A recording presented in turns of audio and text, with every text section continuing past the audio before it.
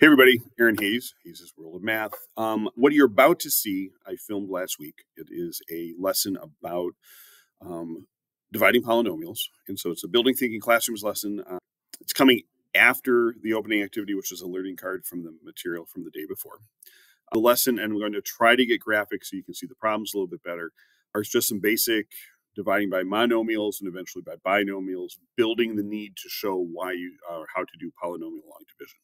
Okay, you'll see my interactions both with students and how I interact with the class. So I know a lot of you have been asking me for that. So I hope this is helpful, and I'd like to do more. I apologize that some of the discussion happens off camera. I am mic'd, so you'll hear my side of it. And some of my students on it, I'm going to try to get a second camera up so we can at least cut back and forth between that. But at least hopefully you'll appreciate some of the interactions. Let me know down in the comments and like, subscribe, comment, and all of that. And without further ado, here's dividing polynomials. All right, and we need 10 of you guys, not 3 groups, not 16. All right, so when you guys get up to your groups, I always say hi. Remember, who's ever drawing, who's ever writing should be being told what to do by the other person. We're going to display everything up on the board like we have been, so you guys are going to have to pull the problems off. Most slides are going to have two problems. So here are your teams. Dun, dun, dun, dun, dun, dun. Go. Ooh, not even a lot of mix-up. All right, you got 30 of your seconds. Go. All right, so here you go. Little division. 2 problems. Each person take a turn. If there's 3 people in your group, just rotate. You'll do the first one and the next one. Keep going, John. You're fine. Nice. Good. All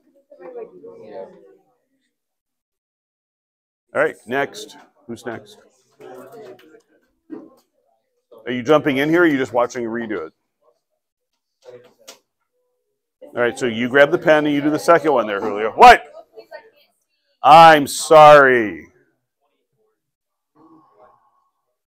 Group 5, it looks like you remember most of what's going on. That's good. Yeah. Almost. Almost.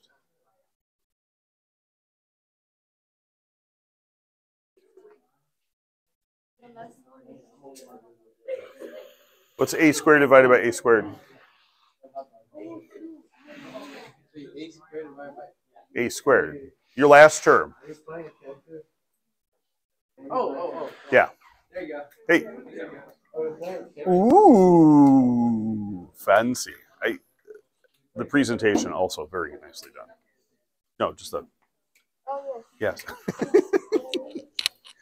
Good. Yes. All right.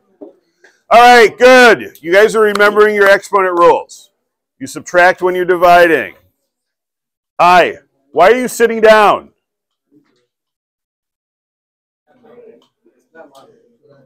All right. Let's try. Let's up this a notch.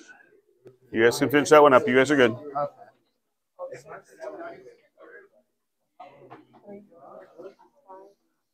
Two more problems. Rotate again. If you have 3 people, the person who hasn't written down yet should be writing. If it's 2 people, you're back to the first person.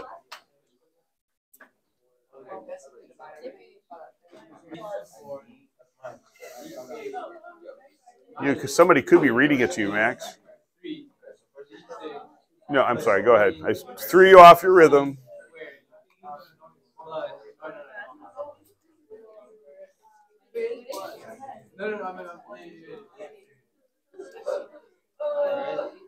Could be. You're fine. No, somebody else should do the next one. So rotate it out.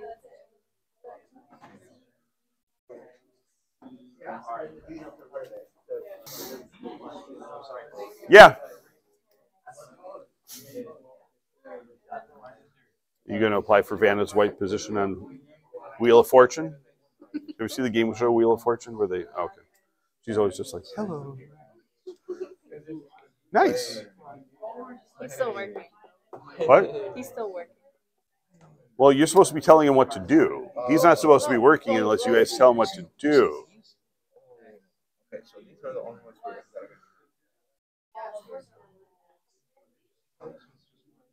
Now remember, you have to divide the 10x squared into each part there, people. Yes? Oh, I would be all over some rationalizing.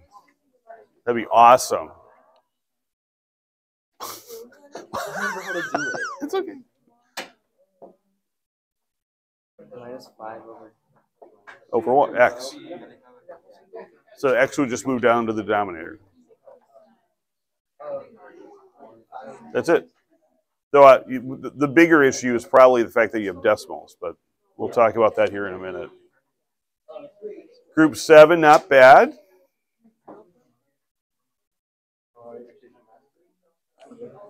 Where are we at? Does what go where? Doesn't this kind of go there? Right, so you're going to have, this is technically, you could like undistribute it, so you could have this divided by 10x squared, this divided by 10x squared, this divided by 10x squared, this divided by 10x squared. So you're still going to divide it into everything, but yeah, you're going to have some sort of fraction in this back end. So you guys should have, you should have 4 separate terms. Because we have 4 terms across the top, since I'm dividing 10x squared into each of them, you should have 4 terms. Ooh, fancy. Ooh, almost 100% like, I mean, the numbers are fine. I'm just saying it's, depends on how you feel about stuff. All righty. All right, let's pause a second. Ladies and gentlemen. All right, let's come back a second.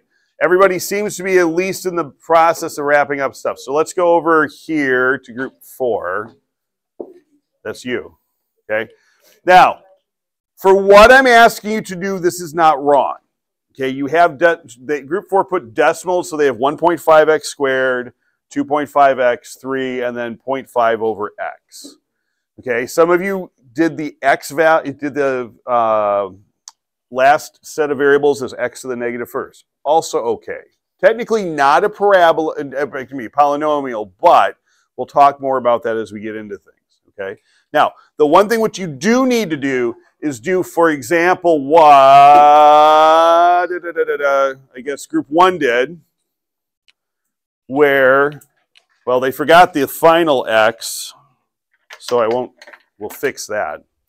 So we'll put the x down over here. However, they did everything as fractions. For the most part in Algebra 2 on in math.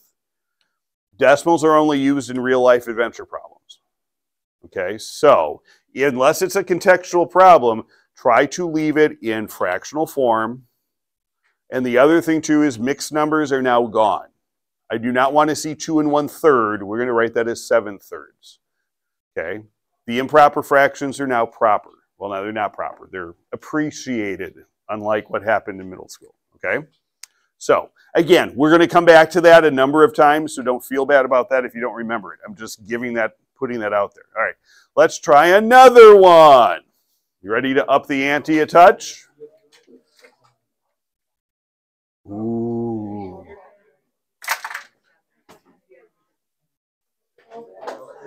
This one you may have to think a little differently on. No crying.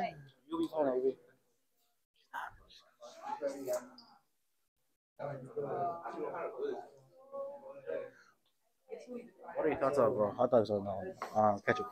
Ketchup on hot dogs? I don't mind it. Because I grew up outside of Chicago, so I'm fine with ketchup on hot dogs.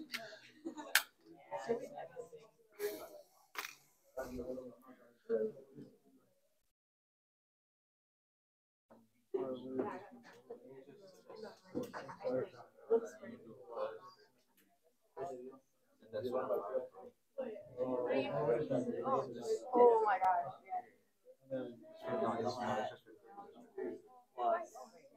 So what are you going to do with the 5?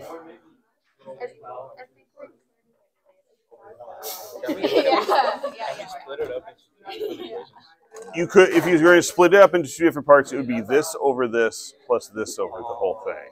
However, because here, let me ask you this question. If I was doing, you okay? Okay, sorry. 32 divided by 7 plus 1. Would you divide the 7 into the 32 first and then figure out the 1? No, what would you do first? Okay. So, it's okay. You can't divide things that are being, you can't divide out things that are being added. If you're going to do it, now let's say if I had 32 over 4 times 2, could I divide the 4 into the 32?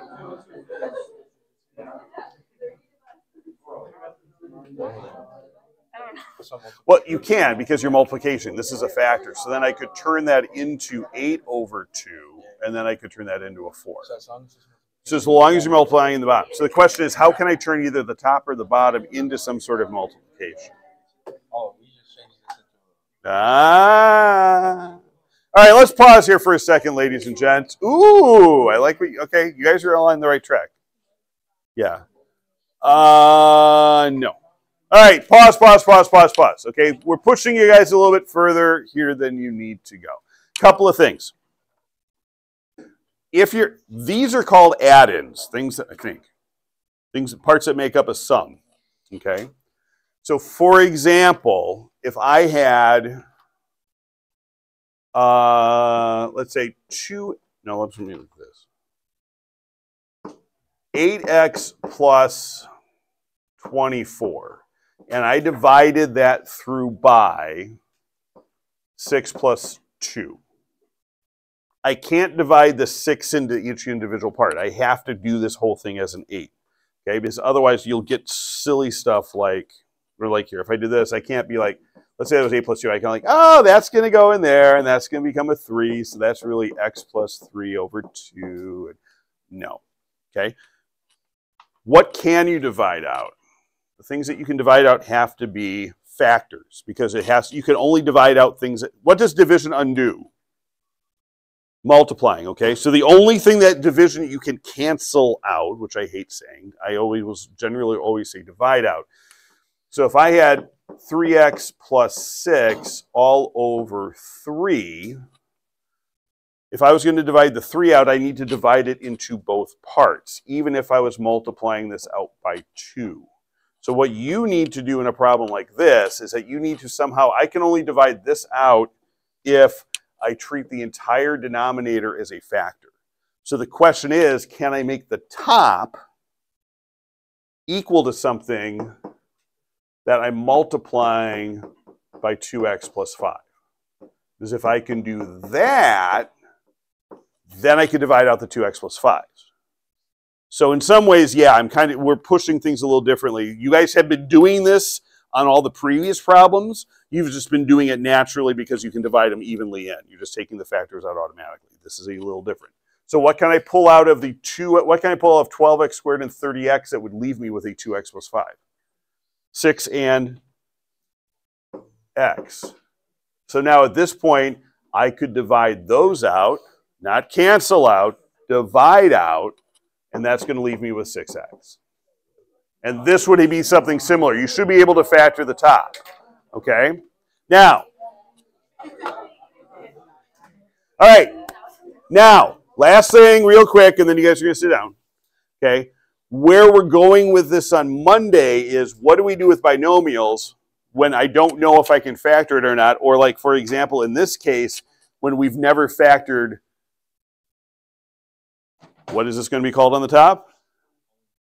A 4-term, a cubic 4-term polynomial, right? Okay, so we'll talk through that on Monday. So with that being said, go ahead and erase your boards. We'll head on back.